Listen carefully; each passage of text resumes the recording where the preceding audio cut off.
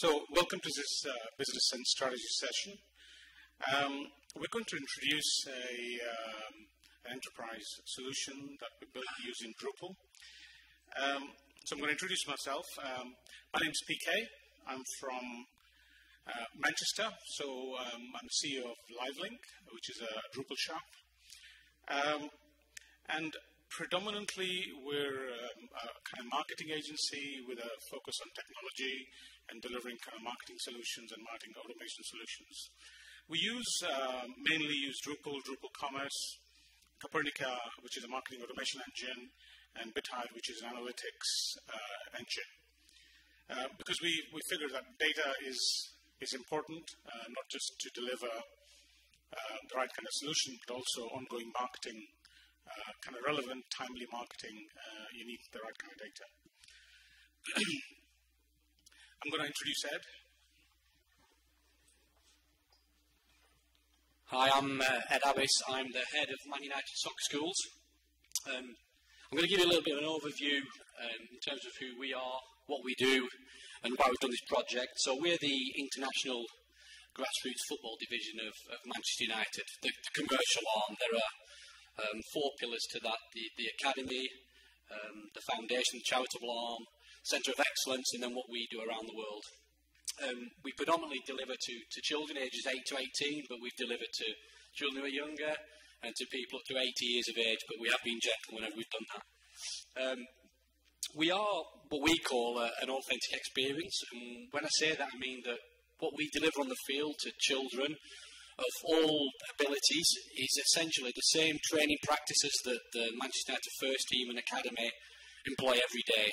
But we do it in a way that the children are able to take part, but that they feel like every much as the pro as a first team player might.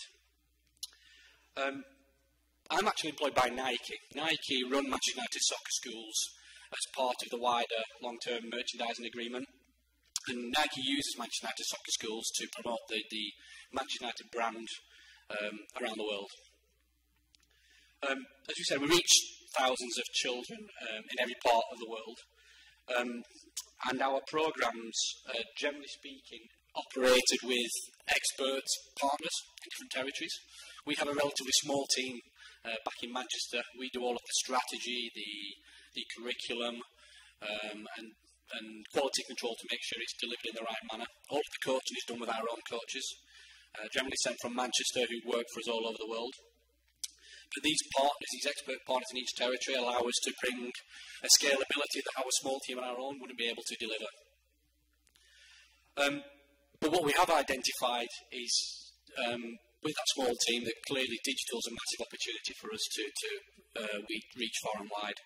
And in Livelink, we found a company that were very much like-minded in the strategies that we were trying to pursue. We created this project in order to ensure that we had consistency against all of the different operations we have around the world, and hopefully then harness some synergies for everyone's benefit. We have about 10 partners around the world in various locations, which I'll come into in a second. And when we went into this, they had, each one of those operated a standalone website with some had e-commerce engines, some didn't have e-commerce engines, and tended to operate to a certain degree in isolation. We came in and we said, well, look, that's not going to benefit everyone.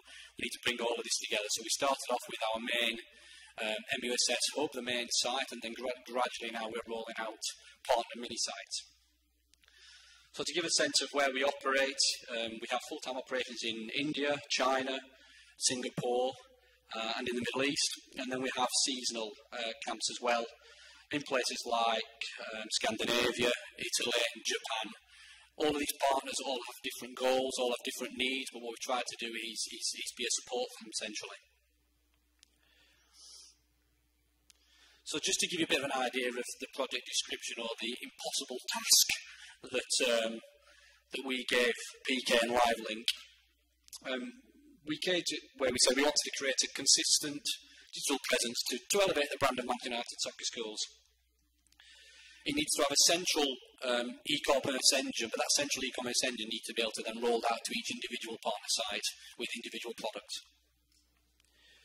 That would help us hopefully to drive standardisation across reporting, because we would have got different types of reports from different projects.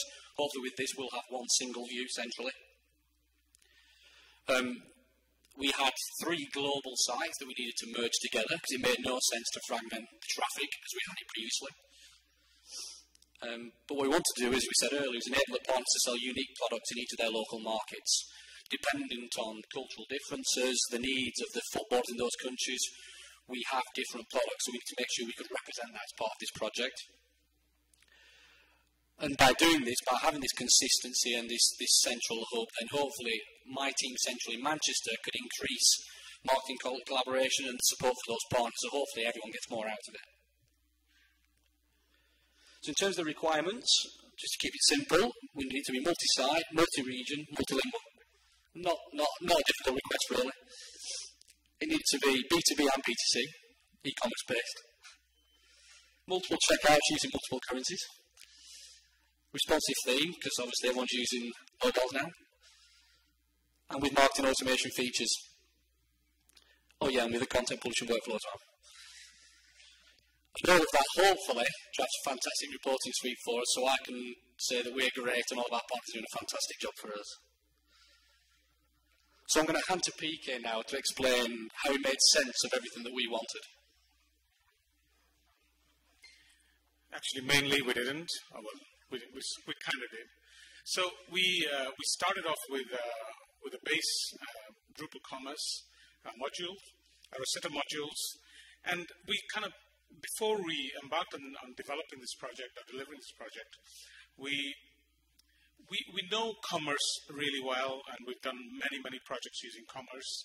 So Drupal commerce became kind of a de facto default solution, because as we understood the project and its requirements, it became obvious that we needed a really flexible checkout system, and Drupal commerce does that really well with extra panes. We needed to validate forms as they were being filled. Through the slides, I'm going to show you that there are multiple steps to checkout, and there's a lot of information gathering during that process, before the checkout and after the checkout. So Drupal commerce is quite strong at doing that. We also used views extensively, and I'll cover some of that a bit later, and also the ability to handle many payment types. So that was also kind of a strong part of what Drupal commerce can deliver. The other idea, the other key things were kind of using the entity API and the field API because of the nature of multi-steps and multiple kind of data sets we required.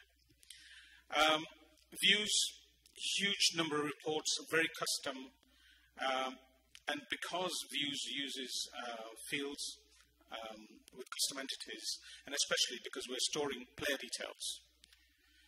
So the main kind of thing was broken down into 8 steps during the project planning stage, and the requirements were as Ed kind of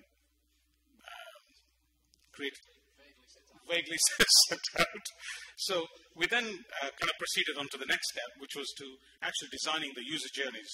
So that was the kind of first step. So understand broadly what the client wants, and then we tried to make sense of it by actually planning out the journeys, typical user journeys. And invariably, you know, a visitor would end up coming to the site, viewing a camp or a course, add something to the basket, check out, and then along that process there were a lot of details being captured. So I'm going to detail out some of those a little bit later. And then the key thing about this project was in the way Drupal commerce was used, which is once you create an order in Drupal, it invariably cannot be modified, but the system actually that Manchester United required was that the order could be modified afterwards. Okay? So a number of things can be done with the order afterwards. So this was quite unique, or we believe it's unique. So the first step was to optimizing the checkout. So the first step invariably is fairly standard these days, where you capture just an email address, because that then enables you, if the cart is abandoned, because of the complex nature of the form filling that's required, all that information usually is not available at hand by the user, so they may abandon the basket at some point in the process. So we made sure that just capturing the email address gave us the ability to then communicate with them automatically. So I'll cover a bit of that a little bit later. And once you completed your booking, you then could come back and view your orders, and actually the system would tell you what sort of things you haven't done and what sort of things you need to do, or what sort of things you need to book more on top of that initial order. So the same order gets modified multiple times. So the first thing we addressed were what data were we looking to capture. So in this case, we were looking to capture parents' details or guardians' details, child's details, and normally name, age, gender, and medical details. Now, some of this data is actually used to validate whether they are appropriate for that particular camp. So like age is used in that way. Also the details of the person transacting, which may not necessarily be the parent or the guardian. So again, it's a third party. Also the ability to actually have multiple product types. So we were selling courses, camps, airport transfers, weekend stays, visa support letters, because a lot of the kids come from all over the world and they may require visas to enter the United Kingdom. And also multiple payment methods.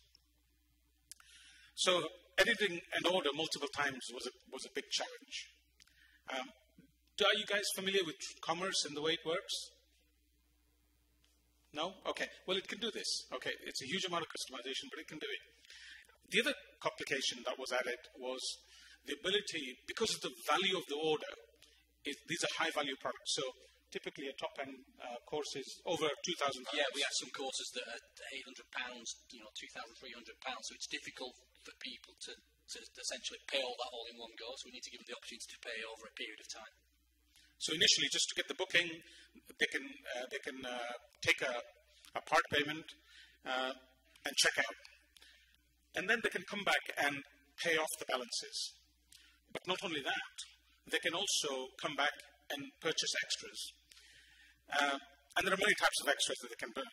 The other big thing was also the ability to actually check out without paying anything at all. Now you might think that's a bit crazy, right? But actually it works, because it allows people to just go through the checkout, and then they know they can come back and pay. And they can come back and pay with bank transfers or credit cards and such. Also, the admin staff can also, when they receive bank transfers, they can apply the payments on behalf of the customer. Okay, so they can do that manually. The big aspect of the system was the ability to order extras. These are all kind of upsells and cross-sell, not cross-sell per se, but upsell. So these are extras to the camp itself. So things like airport transfers, weekend stays, match day tickets, and soccer kits. So these are all things we can sell afterwards, and they can be attached to the original order. The reference number is the same, always.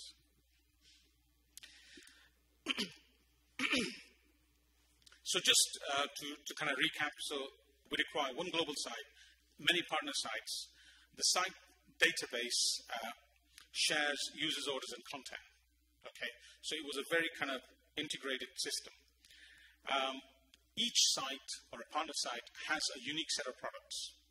So we used a number of, these are two kind of key modules we used. We used probably 50, 60 different modules, and some custom modules were also developed for this system. But domain access, I don't know, are you familiar with domain access module?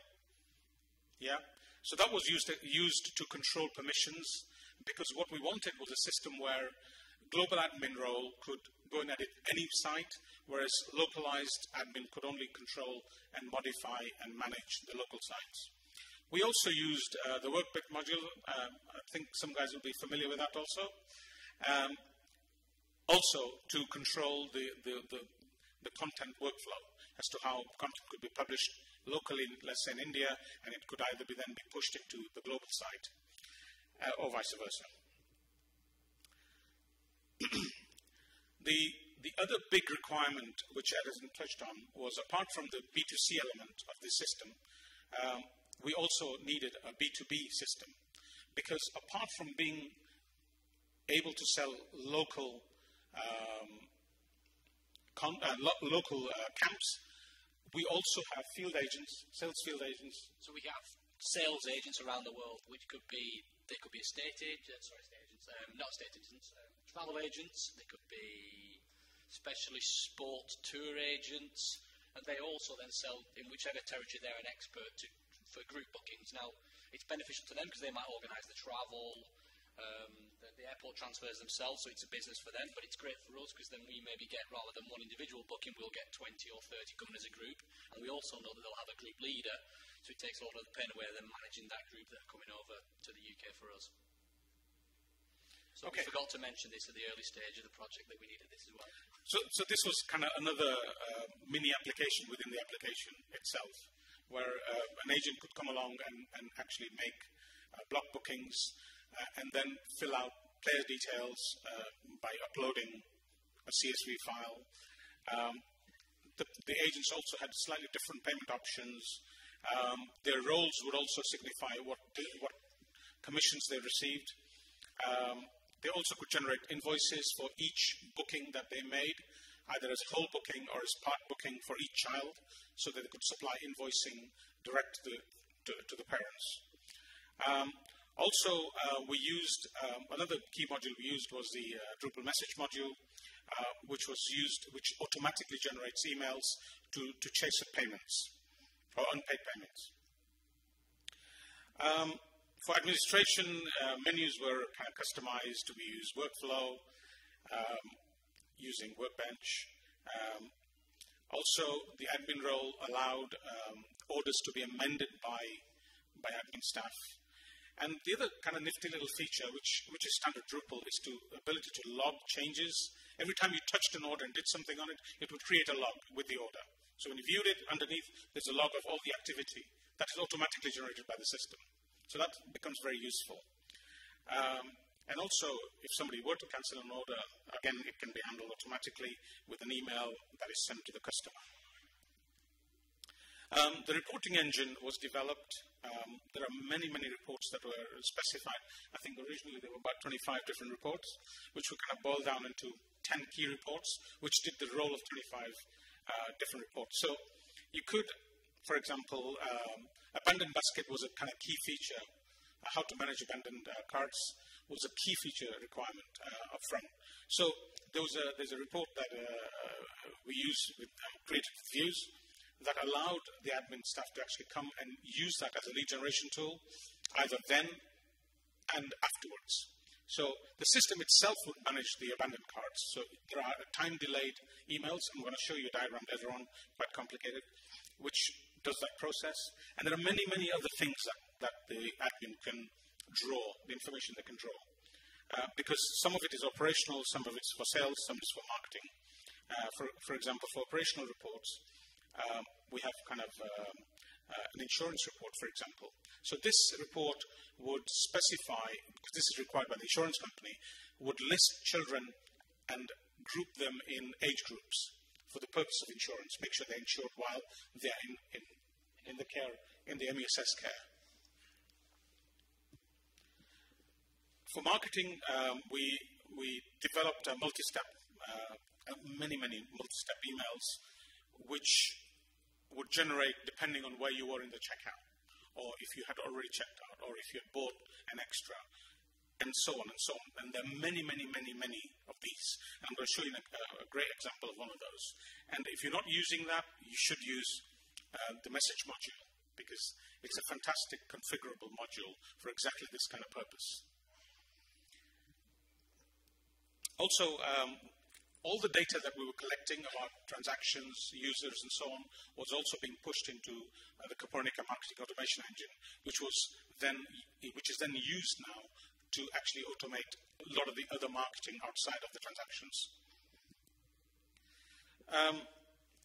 We are also now in the kind of second phase of this project, where we're actually helping MESS with email marketing, social media, search and display, remarketing, and landing pages based on what we call kind of optimizing pages as you go along, so you look at the performance of various key pages, and if they're not quite right, we experiment and we optimize and create landing pages.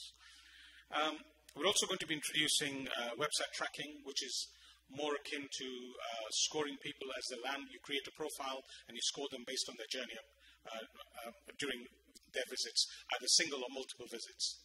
And when you know who they are, when they kind of put something in the basket and they go through the checkout, you then attach all of their history, browsing history with the site, to their profile. So that then gives us an insight, and then we're preparing for next season, where we will then know what the typical journeys look like, what are the top 10 journeys, for example, and try and optimize them. So this is very much a kind of a business application that actually is optimized, or we want to optimize it to deliver maximum revenue. So this is a diagram I was going to show you. So this is typically somebody's actually put a camp, trying to book a camp and put them in a basket. So it's an EFL camp, which is English and football language, which is a specific course that teaches football and also English language. Because a lot of the kids that come from Russia, China, and they're not very good with English, so they get taught soccer as well as English. So it's a great selling. So this is a kind of automated messaging example that we've developed using the message module, and a little bit of customization. But essentially, it's a workflow as to you've paid, not paid. How much have you paid? Some of these emails are time delayed. So, 7 days later, what happens? 14 days later, what happens? Based on your previous sanction or inaction. And the ultimate goal is to get the user through this time-based thing, get the payment, and prepare them to send their child to the camp. So it works really, really well.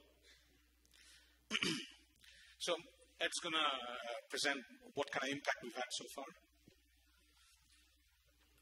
So, as PK said, there's been a lot of work that's gone into this so far, and we haven't stopped yet. We're always looking to optimise, whether it be the front end, the back end, the experience of the parents, the children who come on the camps. We thought we'd just give you a bit of an idea of what we've seen as successes so far, which, for us have been huge, really, and we were hoping they were the kind of things we'd get out of this project, but certainly ringing true. So we've seen visitor numbers go up 5% versus the same period last year, and that might seem like a relatively small increase, but the external market had not changed all that much, and we'd seen this through word of mouth, through people that had used the website before, that they were getting a better experience, so they were coming back to start to use it.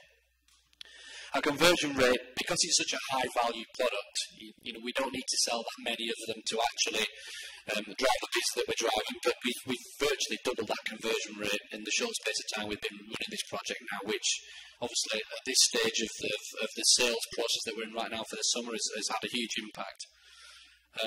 We've also seen 5% of our revenue now coming from abandoned basket emails alone. That's something that we never had before. We had no opportunity to do that. We didn't know if someone came on and abandoned, well, that was it, they were gone. That was our last opportunity. Now, we have the automated emails that go out and give them different messages to hopefully get them to come back. But also, if the emails don't work, we have the details so we can contact them, we can phone them, we can email them personally. We can use all manner of ways to try and encourage them to come and purchase. And so that kind of jump in revenue for us has been huge. Something that we had an idea of when we started, but probably didn't realise the benefits of it, is just the streamlining of the administration, and hence the reducing of costs, not just for us centrally at our HQ, but also for all of our partners around the world. They all pay, we centrally pay to invest in this, but all the partners pay a licence fee to be part of this, which was a fraction of what they were paying before to run their own websites, with 10, 20 times more ability to do things than they've had before. Most of them never even did our e-commerce before, but now we're getting up to speed with that. An 85% increase in revenues from mobile devices, which, anybody who's building website with responsive themes right now will know how important that is. That's huge for us as well, and we're finding more and more people now are using our website and purchasing, whether it be mobile or tablets, and it's something we're trying to encourage more and more. But we made some mistakes as well. I'm going to let PK do the negative stuff now. I've done the positive stuff. He leaves all the messy bits to me. So there were, along the way, we made some assumptions that were probably incorrect. During the discovery phase, we probably didn't discover enough.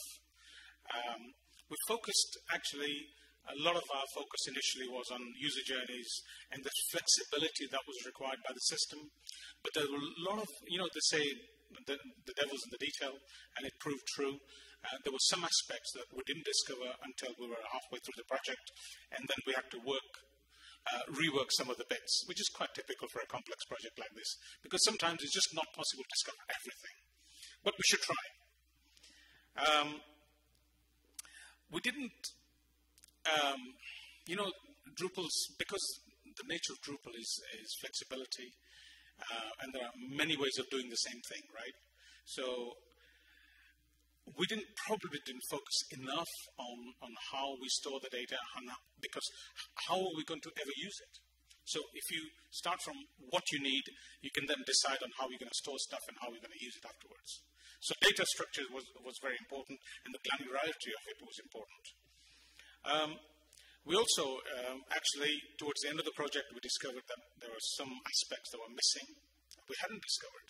So part payment was one of them, which is a challenge in its own right. Somebody will tell you, if you've ever worked with commerce, have you done part payments? It's a difficult one. Okay, there isn't a ready-made module that does it. So we had to write one of our own.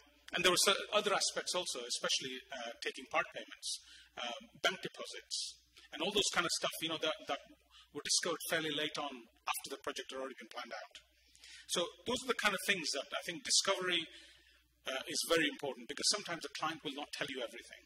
If you've not asked the right questions, you don't discover it. And sometimes you just don't know to ask the right question. So more talking actually is very important. So talk more, try and work things through a little bit more. Next phase, what are we doing? So we've already done 3 sites, I think. We're about to launch India. Has that been launched now? Yeah, so India is being launched. We launched Italy last month, and we already launched the global site and the UK site. So we're kind of launching one partner site per month, but I think we're going to accelerate that. So I think within the next 3 months, this phase of the project will be complete. We're also implementing a content strategy to try and get more traffic to the site. And then this is an ongoing process. Every 3 months, we look at customer journeys and optimize some of them and try and hopefully improve the conversion rates. And then the key thing is, Ed always wanted, is like a world domination type. Really nice and colourful dashboard that gives to management. So Ed wants some color and some graphics and all that to actually deliver the metrics that he wants to keep an eye on, but delivered in a graphical format. So we're also building him dashboards, and we have an application that has been built by Livelink, and it's called BitHive. Go and check it out. It's got BitHive, BITHIVE.com. So I think I hope it's been useful for you guys. If you have any questions, we'll take a few questions. I think we've got plenty of time. Sure. No technical questions for me, please. Neither of us are technical. I'm in the business end of the organization. So, right. Well, first, born and raised an Evertonian, so treat David well. Our head of internationals in Evertonian, so you're in the same company. Yeah. Okay. Good. Well, treat Mr. Moyes well. He's been really good for us. Okay. So talking about your timed message releases, was that all managed completely by the message module that you talked about, and was Drupal what managed your actual email going out? Yes. Yes. So all the transactional emails and abandoned emails and payment, anything related to payment, and so everything that is generated within Drupal using the message module. Did you find much of a performance hit? Is Drupal the right tool to manage that? Well, I think these are not high-volume emails. Okay. So, you're probably sending out maybe, depending on your transaction levels, but maybe no more than 50, 100 emails per day. So it doesn't usually have a huge impact on your application.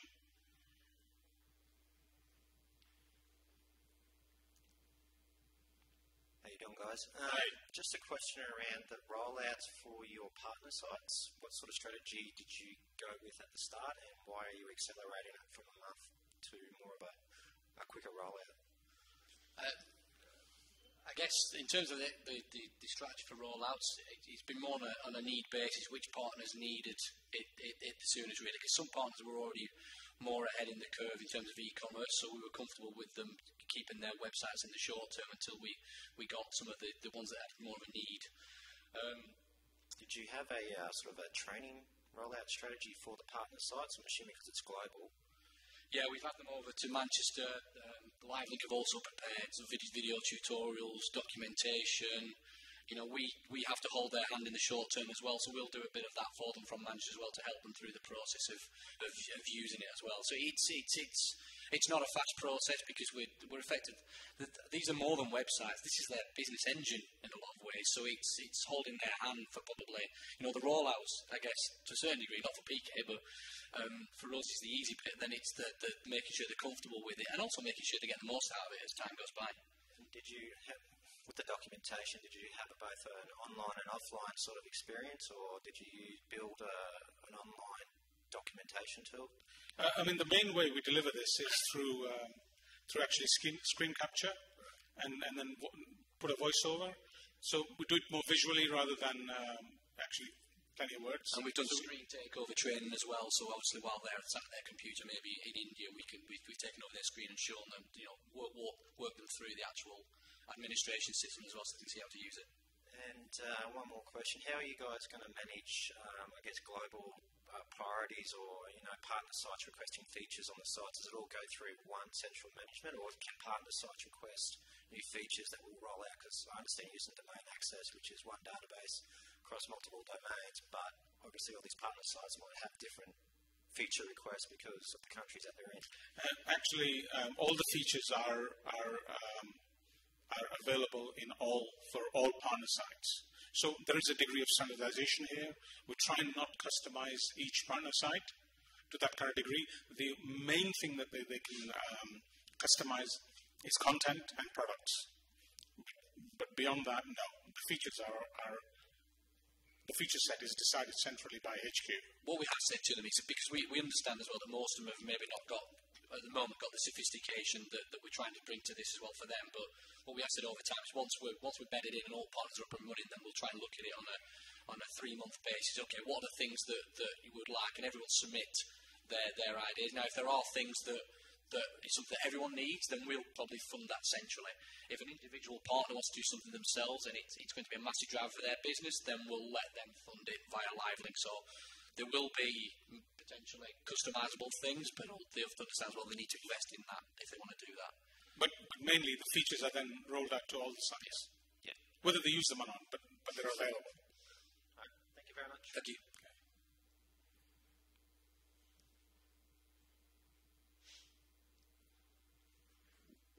Hi. Hi. Hi. So all the reporting, is that all done with views? Yes, yes, it is in fact, yes. Well, okay. Yes, it is possible. It really is. It requires a lot of work, but it is possible. And also, we've also got export features. So when you create a view for something, we can also export the data. So you can just hit, and it just does it. So and also in views, you can add filtering, and so there's a lot of flexibility in views. And there are some advanced features within views that you can use to generate these reports. I work with a nonprofit, and just like you, our core product is relatively valuable. It's a child sponsorship, so it has a relatively high long-term value. And so just like you, we have a fairly low conversion rate for our product. My question is, when you're looking at optimization, have you been able to implement live audience testing, A/B testing, or multivariate testing with a conversion rate like that, or have you used other methods of optimization? Yes, we've already, in fact, within a couple of weeks, I think, literally within a couple of weeks of a site going live, we noticed that there was a drop-off during the journey because the camps were not visible where they should be. So we actually merged a couple of steps into one step and kind of optimized that. So we constantly look to do split testing constantly. So any key page during the journey or even as a landing page is optimized and tested. But this is an ongoing process. This never stops. Of course.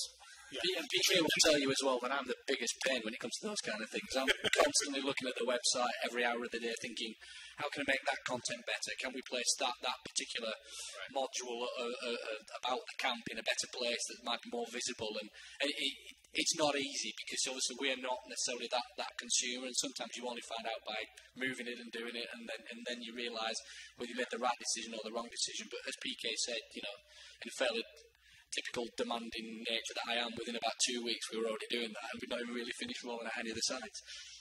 What tool are you using for that? Big pardon? What tool are you using for the testing? Is it? We use the Google Webmaster Tools. Oh, you use Webmaster Yeah, Tools? yeah, absolutely. Because again, there is no Drupal module that does that for you. I know. And I'll be honest with you, it's something that's been in the back of my head for a very long time. In fact, we last year we started to develop a new theming engine for Drupal 7, which kind of we finished. But one of the key features of this was the ability to actually create pages on the fly, to do the A/B split tests. But we kind of shelved that because the amount of energy that was required to keep it up to date and introduce the responsive element, it just became a bit too much in terms of it was a resource-hungry beast. So we've killed it, basically. No, it's a difficult challenge. Yeah, absolutely.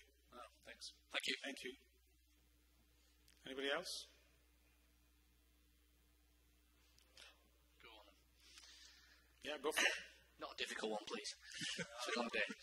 Sort of technical, but with your partner sites, do they have responsibility, because you're using a domain access and you're giving them certain rights, do they have responsibility, or I guess when it comes to asset management or images and all that sort of stuff, how did you guys look at sharing content and images across the partner sites, or is it?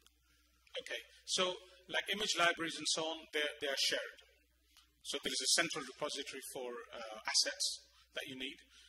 Content can then just be created on a per domain basis, and then you may decide, you may have the role that says you can publish this elsewhere apart from your own local site.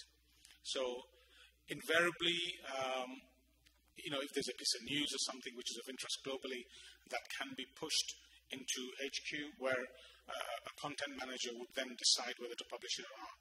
So they may just tweak it and then publish it globally. So the Indian partner could put the content on their site and offer it up to us, but we'll have to say, yes, that's okay, we'll put that on the global site as well. Yeah. And how did you go about, when it comes to SEO, sharing that content from a global site or from the partner site to the global site? Did you have like sort of canonical link? Yeah, absolutely. Yeah, absolutely. So it goes both ways. So you can whoever's actually publishing the content or creating the content can decide where it might be of use. And even you may find that when they publish content globally, the Indian marketing manager may decide that story is of interest to India, and they can pull that story and actually publish it. All right, thanks, lads. Thank you. Thank you. Anybody else? Well, thank you for attending this session. I hope you found it useful. And if you need any more information, well, you can actually forgot to put my email and stuff.